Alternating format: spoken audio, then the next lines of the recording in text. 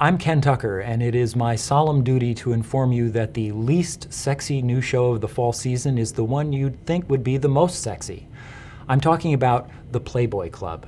You can't discriminate against these babies. It's set in the 1960s. It stars a lot of attractive young women in fishnet stockings and bunny ears, being leered at by pale, constipated-looking middle-aged men. Hey, waitress, there's no prices on my menu.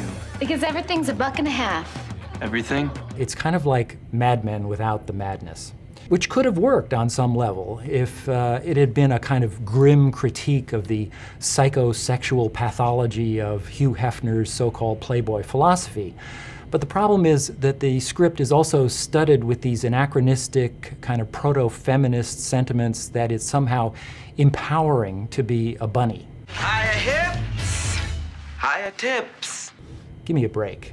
The Playboy Club airs Monday nights at 10 p.m. right after the least sexy competition show on TV, The Sing-Off. But check them out. Tell me if I'm wrong. Thanks.